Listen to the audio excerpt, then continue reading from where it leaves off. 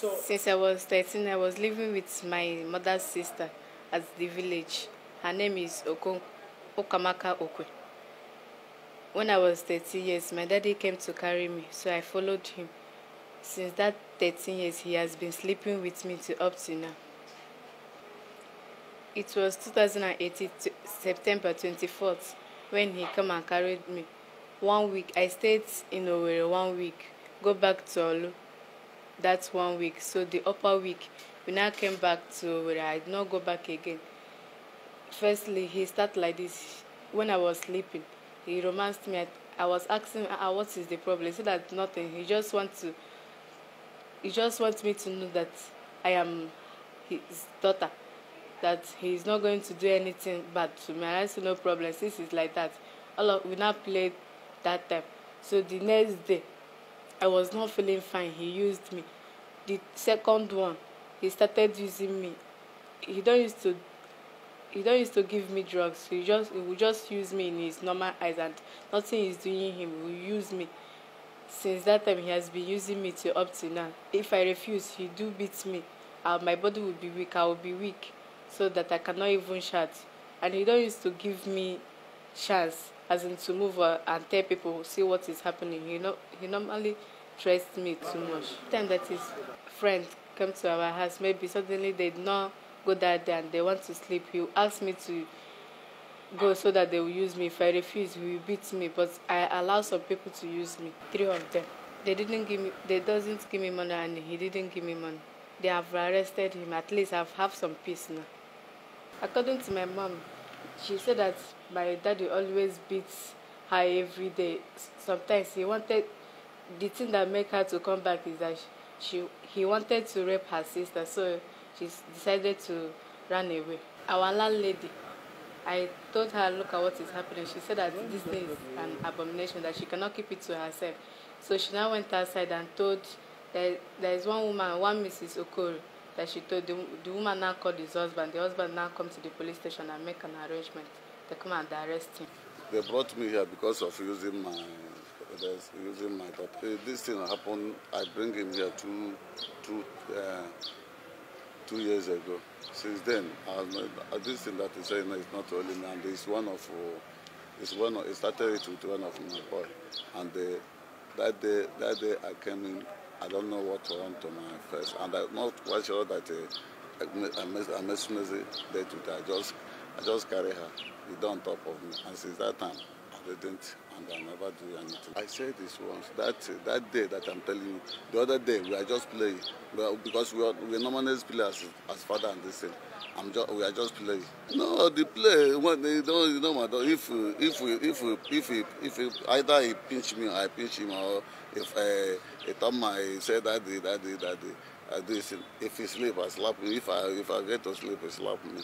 But I'm always beating her for maybe if he went outside and come late, or if we cook something spoiled. That is why I'm beating him. I'm not threatening her. That is why I said I don't know what come over to me. That day I didn't know what come over me. So that is why. It is an absurd incident. We are here to know and learn about the defilement, incest, the father sleeping with her daughter, an abomination. And we come to know about it through the police, the DPO, and his workers here in this H3ãº branch. Initially, when we heard about it, we thought it would be swept under the carpet like the normal,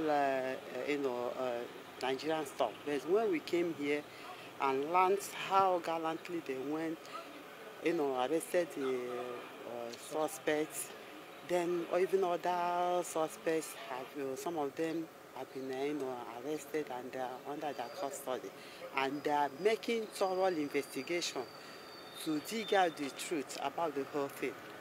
I am really impressed. And the FIDA Imo State branch are interested. FIDA International, our country vice chairman, our country national president, is equally interested in the matter. All the FIDA members all over the country. FIDA stand is that justice must be the girl must get justice, no matter it's the father. The man must face the wrath of the law, and the girl will try and see how the girl is rehabilitated, so that she will fit in. We'll make sure we try and help her go out of this trauma, goes off her, and she continues her school. That's the stake of it here. We are advising mothers to be very, very vigilant and careful with their female children. Because even in our office, in our feeder office, we have a lot of stories, defilement, or adults defiling 2 years, 3 years. We have a lot of them we are attending to. So we are saying that mothers should take care of their female children, and men, please, should be very, very careful. And the most important thing, let God, because I don't think this thing is normal. It's insanity. We pray God to really send sanity into this life, so that people will know the limits of the crimes they commit. The command received the news from a concerned citizen who, upon reasonable suspicion, was convinced that something abnormal was happening in the house of his neighbor.